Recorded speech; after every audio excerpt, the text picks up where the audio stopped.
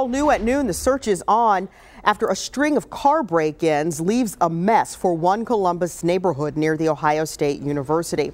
Columbus police are saying that there was thousands of dollars in damage done after this rash of early morning car break-ins. They happened at the University Plaza Hotel and Canterbury Apartments along Olentangy River Road.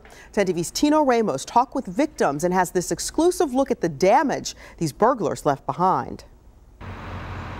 I don't have any grease. Rodney Stackhouse works next door to the hotel where he stays, but this is what he woke up to this morning. Both of his windows shattered. They got my laptop and a couple sleeves of gloves and our lunch stuff. Burglars went to work last night in the University Plaza Hotel parking lot on Olentangy River Road. You see, Rodney wasn't the only one. Police had to take report after report after guests found their vehicles broken into. Yeah, there's me and 4 or 5 other cars. And while police were taking reports from the guests at the hotel, just about a quarter-mile down the road, they got another call from here at the Canterbury Apartments. Apparently somebody broke into vehicles here too. It's almost like vandalism to me. Warren Langdon had a lot of cleanup when he woke up to his car broken into.